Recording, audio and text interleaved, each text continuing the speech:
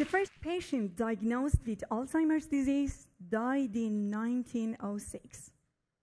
And after 112 years of trying, there is still no cure for the disease. Drug development is very costly. It takes on average $6 billion and over 10 years to develop and test before it fails.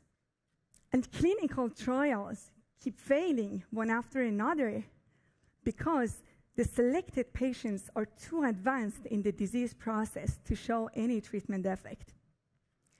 Alzheimer's is the most expensive disease in the US, with 1 in every 5 Medicare dollars spent on it.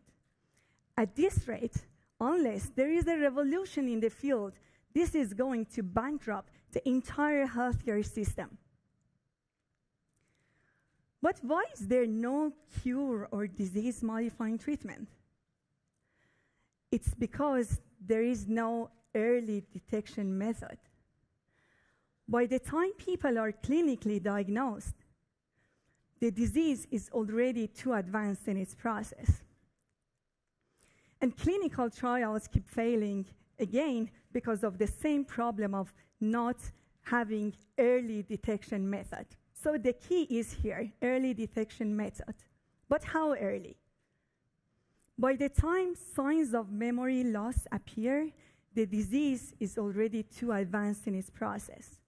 Damage to the brain starts at the microscopic scale, the scale that cells are arranged at and communicate with each other.